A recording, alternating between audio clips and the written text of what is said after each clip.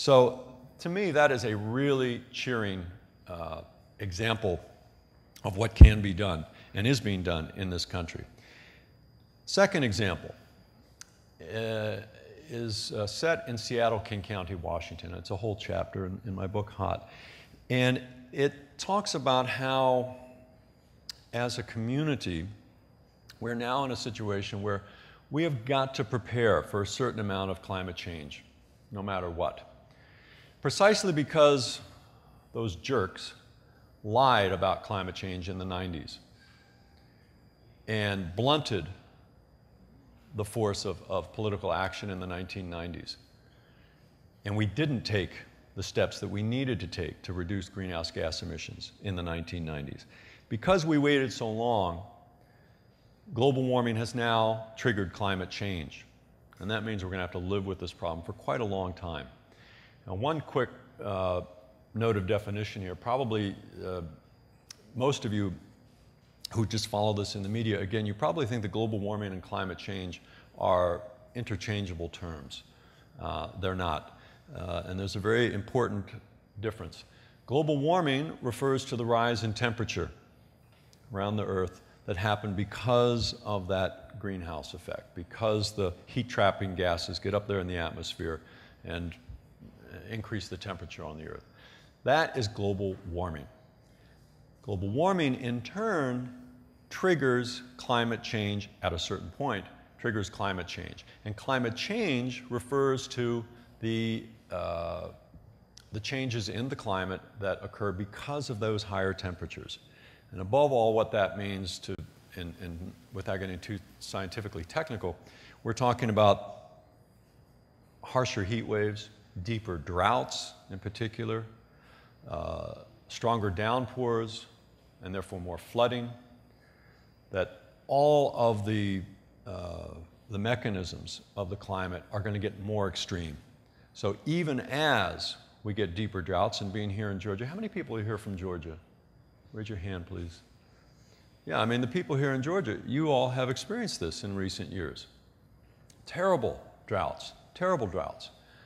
And you've also experienced, unfortunately, the blindness of some people who are still climate deniers.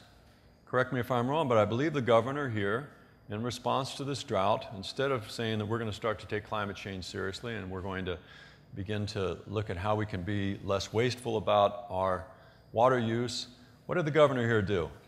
You're laughing. It's not. Yeah, he decided that he took a page out of the governor of Texas's book, and he decided that the way to solve this problem was to have a day of prayer, to invite all of Georgia to pray, and that God would perhaps change his mind about this drought. That's climate change, those kinds of impacts. And then, of course, the other big impact that we will see as the temperatures go up is sea level rise. So, global warming, climate change. The reason that that's important is that when I was first writing about this problem, in 1989, I interviewed Jim Hansen, the NASA scientist who first told the world that this problem is coming. In 1989, all the scientists were saying that, yes, global warming is a problem, but it's a problem, and it's a very serious problem, but it is a problem for our grandchildren. It's going to make this planet a very dangerous place to live in the year 2100. So we better do something about it. Well, you know, who cares about grandchildren, I guess, because we didn't do anything about it. As Groucho Marx once says, you know, they say, if you care about posterity, who cares about posterity? What did those bastards ever do for me? Right? That seemed to be our attitude. And as a result, another 15 years later, when I started the reporting that led to this book, Hot, was right after Hurricane Katrina hit. And I was on assignment for Vanity Fair in London to interview the top scientist at the British government on this question, David King, who probably you haven't heard of him in this room, but he, with the possible exception of Al Gore, David King did more to alert the world's leaders and citizens, especially outside of the United States, to the climate threat than anyone else.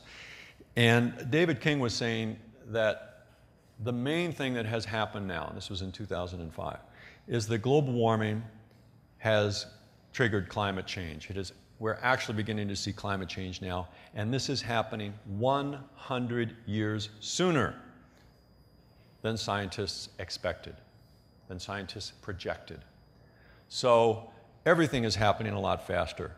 We're now locked into climate change, and that is the single most fiendish fact about climate change, is that there is a lag effect. And this is something that is still not really understood by the media or the politicians, much less the general public. But the laws of physics and chemistry mean that once those carbon dioxide molecules are up there in the atmosphere, they don't dissipate for a very long time. And there's various different times, but it's decades before they finally give way.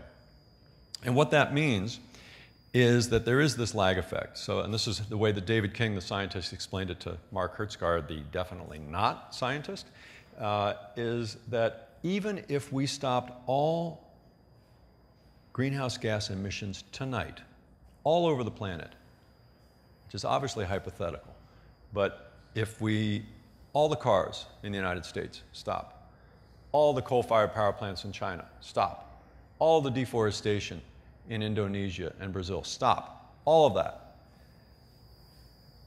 the lag effect means that the temperatures would still keep going up for another 30 years. Now let that sink in for a second. Even if we stopped everything tonight, the temperatures would still keep going up for 30 years. I remember walking out of that man's office that day, and walking right down there by the Parliament building in London, and walking across the Westminster Bridge and trying to get my head around this, and realizing 30 years, even if we stop tonight, well, we're not going to stop tonight. Well, how fast could we possibly get off of carbon? Maybe 20 years with an all-out effort. So 30 years, 20 years, that's 50 years. Well, that's a long time that the temperatures are going to keep going up. And I remember as I was saying this that I was about halfway across the bridge, and suddenly I heard, hello guys, there we are, children's voices, laughing and shouting. And I looked up, and of course those of you who've been to London will know that across the bridge there is that gigantic Ferris wheel, the London Eye. And I looked up and there were little kids who were going around and seeing London, and they were shouting and having a great time. But listening to those voices reminded me of something new that had happened in my life, which was that I had just become a father for the very first time. And I was staggered, thinking about 50 years of rising temperatures. And I literally took a step back on that bridge, and I said to nobody in particular but myself, oh my God, Kiara has to live through this.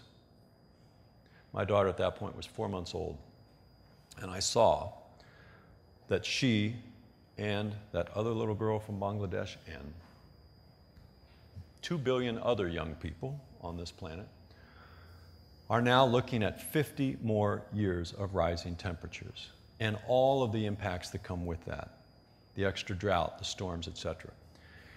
And I said, Kiara has to live through this. And that was what led me to write Hot, and that's also why the subtitle of Hot is Living Through the Next 50 Years on Earth.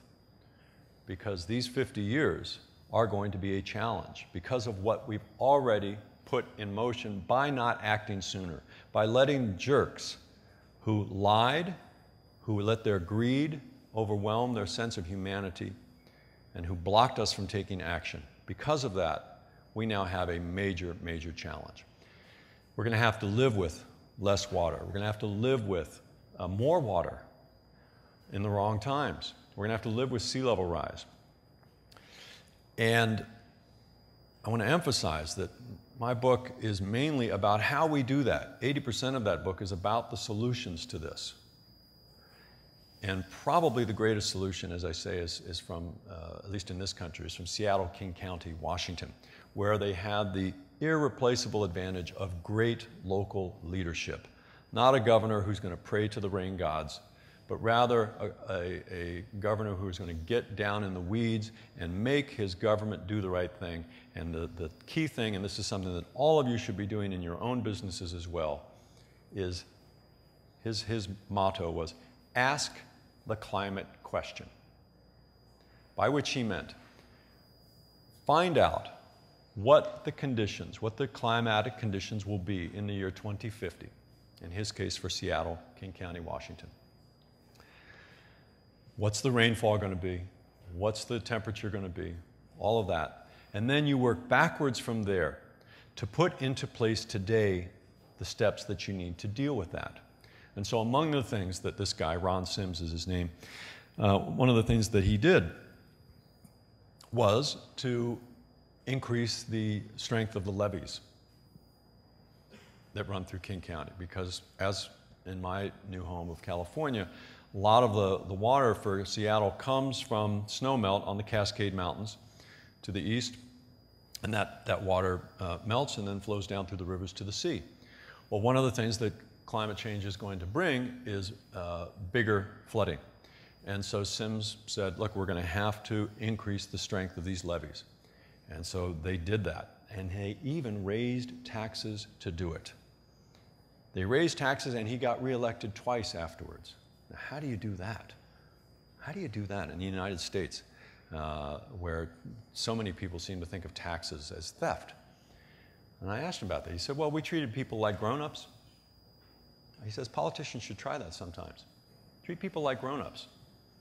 I went and explained to them that if we have a flood in this area where this levee runs through, it's going to cost the local economy $46 million a day. And I went there. You can read about it in the book. It's an area just south of the airport in Seattle, along the Green River. And it looks very nondescript, kind of low, flat buildings. Turns out they're all warehouses, and they supply all of the groceries that go into the city. They supply all of the equipment for a little company called Starbucks. All comes from down there. Amazon, Microsoft, Boeing, big companies. $46 million a day would be lost to the local economy if that floods. Compare that to the property tax increase of $40 a year that property owners would be hit with. So they went in, they had a lot of meetings, much smaller than this meeting, frankly, at the little townships up and down this river. And they explained the situation. And people said, okay, well, you know, we're not happy about it, but yes, we agree with this. That was one of the things he did. A very simple thing to say, not so simple to do. He and his government ordered the Port of Seattle to raise all of its infrastructure by 1 meter, 39 inches, to begin to prepare for sea level rise, to raise the piers, to raise all the other things 1 meter. This is something that we failed to do in San Francisco. We just are finishing a new replacement of the Bay Bridge that connects San Francisco to Oakland. And somebody did not get the memo on climate change because the new bridge, which we just are spending $10 billion, all the entrance and exit ramps on the East Bay side are at sea level. So we're going to be ripping that up in 10 to 20 years and replacing it.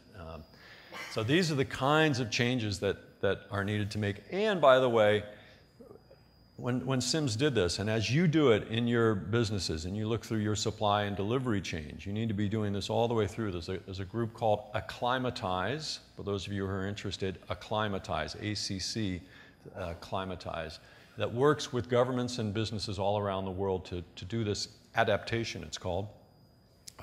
As you do that, you've got to do it not just in the obvious areas like levees or transportation, and Ron Sims also is doing a lot to push mass transit and biking and all that. You also have to do it in housing.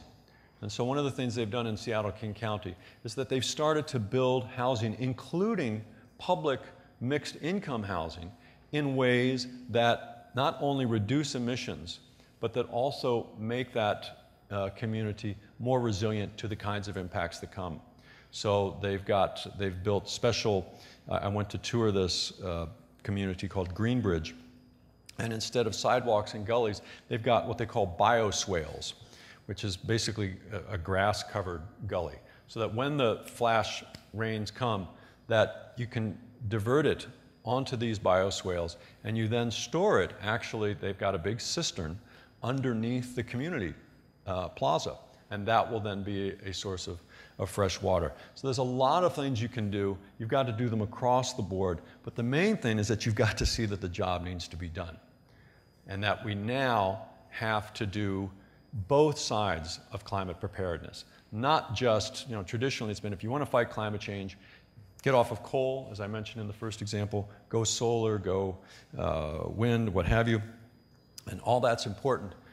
But now, because we waited so long, there's a second side, that we've also got to live through the impacts that are now inevitable. And what the scientists call this, the motto that they use is, that must guide us going forward, is we must avoid the unmanageable and manage the unavoidable. To avoid unmanageable amounts of climate change, we have got to get the greenhouse gas levels down. We're now up to about 400 parts per million up there in the atmosphere and climbing. We're locked into at least 2 degrees Celsius of temperature rise over the pre-industrial era. That will bring a lot of impacts. In California, for example, we're going to lose most of the snowpack atop the Sierra Nevada mountains. That's 40% of our state's fresh water supply. And that's going to be gone by the time my daughter's my age, mainly gone. And that's where San Francisco, Los Angeles, Santa Barbara, San Diego, that's where we get our water. It's also where a lot of the rest of the United States gets their fruits and vegetables, because the Central Valley of California produces most of the fruits and vegetables grown in the, consumed, I should say, in the United States. And that's all irrigated water that comes off of those mountains. So we have got to find ways to deal with things like that. And we can do it, as I explain in the book. There are ways to do it, but we will never achieve it if we are not clear that that is what we need to be doing now. It's not enough to just reduce emissions. We've also got to prepare for what's going to be a kind of a rocky road. So avoid the unmanageable and manage the unavoidable. And then, because I think the time is running short, I'll very briefly talk about the third example, which is in Africa, and it is the most hopeful example. Lisa, can you just tell me quickly what time it is? Sorry?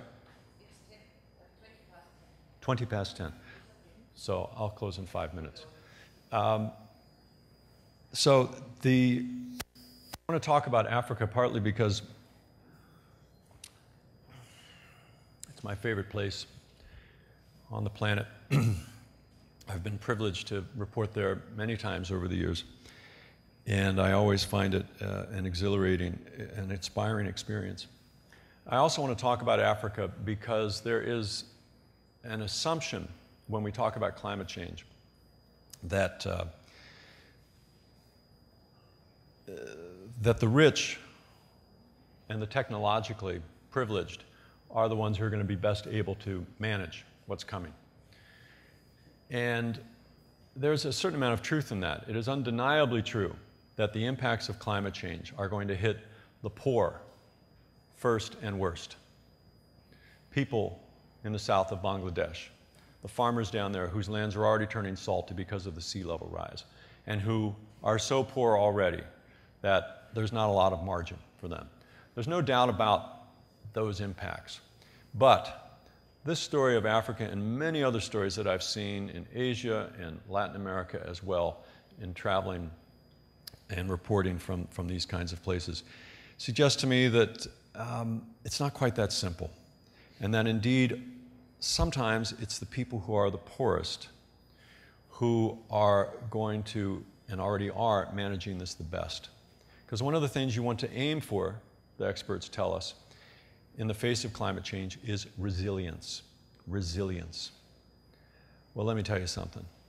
People who are living in the south of Bangladesh, who are living in the western Sahel, where this next story is set, they have resilience. They're a heck of a lot more resilient than most of the people living in Atlanta or living in Hamburg or wherever you wish, because they have had to do that. And they also tend to have tighter social networks. And they are able, therefore, to take advantage of certain social capital that is harder to find in advanced societies. So here, for example, this story is set in the Sahel, in Senegal, and Niger, and Mali, and Burkina Faso, where I was traveling last year, 2 years rather. And you know, these are some of the poorest farmers on the planet, and it is one of the hottest places on the planet. In fact, the day I got to Mali, I remember that Timbuktu had the highest temperature of any city in the world that day. It was 114 degrees Fahrenheit, and it was January. Needless to say, it's difficult to farm under those circumstances. It is also very dry in the Sahel, which is right there next to the Sahara Desert. And yet, farmers there were fighting climate change even though they did not know the term. Most of them are illiterate. They don't know the term global warming or climate change. They're experiencing the reality. They can describe the reality, but they don't know the term. And with a little help from outside, people like you, these farmers were pioneering an ingenious method of dealing with climate change, which was to grow trees. When in doubt on climate change, grow a tree. There are very few things that will do more to help than growing trees. And what's interesting about what these farmers were doing, they were growing trees in their fields of millet and sorghum. Now, trees is a relative term. A lot of these trees were closer to bushes or shrubs. But the advantage that this gave was enormous. And by the way, notice that I'm saying grow trees, not plant trees. They were growing trees, which means that they were allowing the seeds that the birds and the dung from the cows were dropping, they were allowing those trees and bushes to grow up rather than cutting them down. They don't have the money to buy seedlings, nor the water to water the seedlings and keep them alive. So they were allowing these bushes and trees to grow up. Why does that matter? Well, because those bushes were, for one thing, the shade was reducing the temperature that the grains had to endure by about 15 degrees Fahrenheit. For another, the trees and bushes were holding the soil in place so that when the wind came, it didn't blow the seeds away and didn't blow the soil away. It was holding the soil in place. Above all, those trees and bushes' roots were going down into the earth and opening up space down there and ventilating down there so that when there was the occasional rainfall, instead of it flashing off of a very hard soil surface, it was able to soak in deep into the ground. And as a result, you were seeing, and this was tested, I must say I wouldn't have believed it if I hadn't seen it, with some local university professors. They had measured over 20 years of experience with this, that the water table had risen by 15 meters. 15 meters. And most heartening of all, we were seeing doubling and tripling of crop production in these areas of the millet and the sorghum, and therefore a dramatic reduction in the number of child malnutrition and starvation deaths. And this is not a small experiment. This is, at last count, when I looked at this about a year and a half ago, we're talking about 12 million to 14 million square hectares across much of Mali, Burkina Faso, Niger, Senegal, and the scientific source I interviewed on this, a Dutchman named Chris Ray, said that this is probably the greatest ecological transformation underway in Africa. And it is a perfect example of how when you give people the opportunity, that they are incredibly resourceful and incredibly resilient. And by the way, this did not depend on huge aid flows from the United Nations or the United States Agency for International Development. This was basically a question of transferring knowledge from one farmer who remembered it from his grandparents, because this is how they all used to do it in the old days, and transferring that to other farmers in the region. And all it took was a German NGO who I think came up with a budget of about $50,000 to hire buses to take farmers from one region that was practicing this method to the next region and to show the farmers there how to do it. And you know, anybody, I grew up on a farm, so any of you who know about farmers, they're always looking at the neighbor's farm and how did you do that and what, you know, and comparing. So farmers will spread that information by themselves, and they have across this wide range. And the most beautiful thing about this, besides the reduction in the child malnutrition, I think, is that this method fights both of those problems that I mentioned. It's both avoiding the unmanageable and managing the unavoidable. It's managing the unavoidable, which is horrific heat and drought, and they are dealing with that through these, through the trees and the shrubs. But it is also, in its own small way, avoiding the unmanageable, because every one of those plants is sucking CO2 out of the atmosphere. And I don't have time to go into it this morning, but that, and maybe Will Allen will talk about this a little bit later, that is, I think, the one semi-silver bullet that we have left in the fight against climate change, is that we've got to find a way to get a lot of that carbon out of the atmosphere. It's not enough to stop putting so much up there. There's 400 parts per million up there now, and look what's happening around the world. We need to get that out.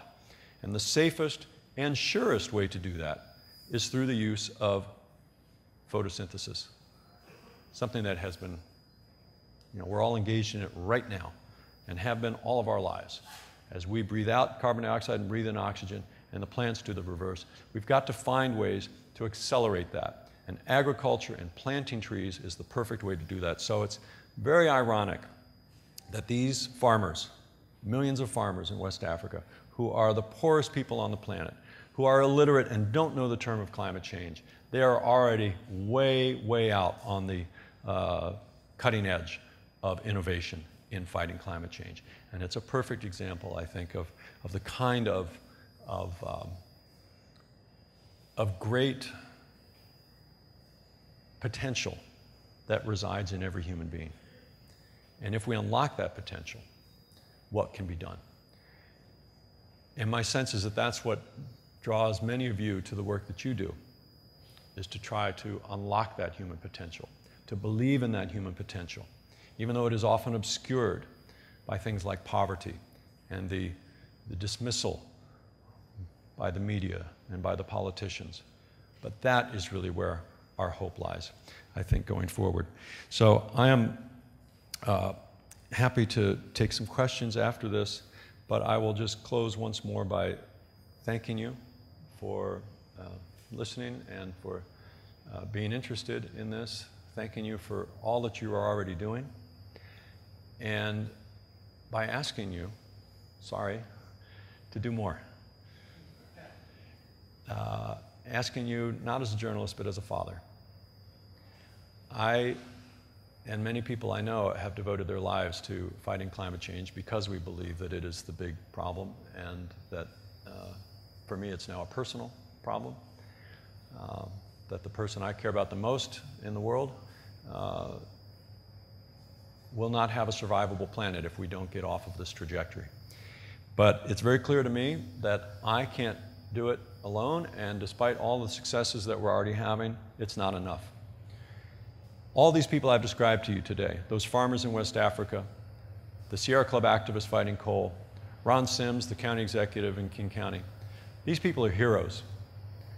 They're not described as heroes in most of the media accounts, but they are heroes. They are ordinary heroes. And those are the kind of ordinary climate heroes that I hope all of you will become as well. Because as a father, I beg you, please do this. Please do this for the sake of my daughter, for the sake of that lovely little girl in Bangladesh who so much wanted to study, for the sake of your children and grandchildren and nieces and nephews and all the young people. They don't know it, but they are counting on us to fix this problem before it's too late. And we can do it, but we need a lot more heroes. Thank you very much.